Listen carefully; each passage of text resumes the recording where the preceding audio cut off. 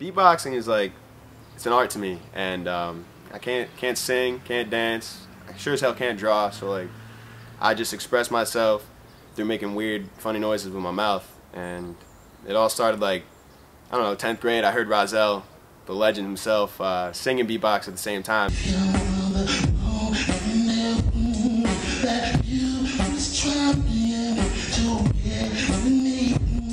I mean, it just completely blew my mind. Ever since then, I just like be messing around the hallway, just like simple shit like that, and then it kind of progressed into something much more. I don't know. I do it in my sleep. I do it at work. I do it everywhere while I'm driving, and it helps me express who I am as an artist.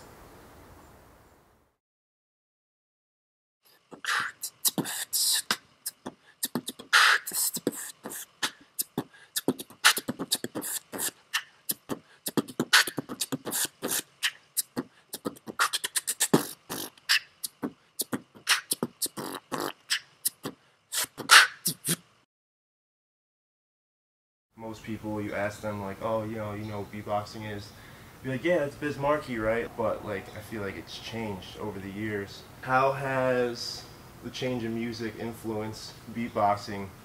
It definitely has changed over the years because like there's a lot more EDM music coming around. And don't get me wrong, I love hip hop as much as the next guy, but I kind of appeal to what people want to hear.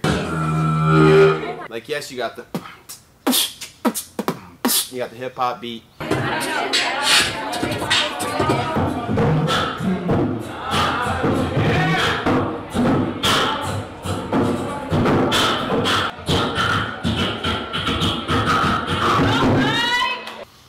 But when you incorporate dubstep into that, it brings a whole mass of people that never really heard of it. They heard of it, but they just think it's noise. But when I do it, I kind of like bring more attention to it.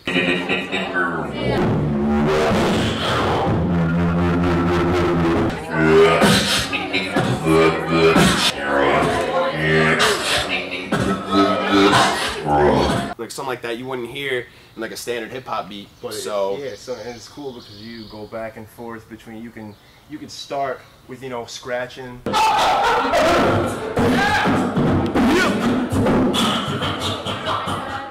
Yeah, and then, transitions. you know, some simple drum beats, and then you'll go right into the dubstep.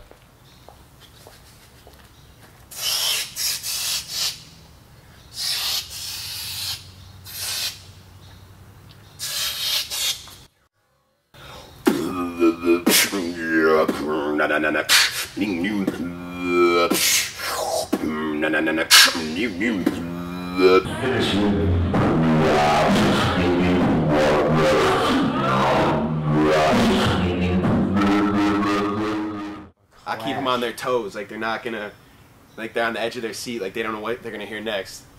Like they always love to drop right at the end.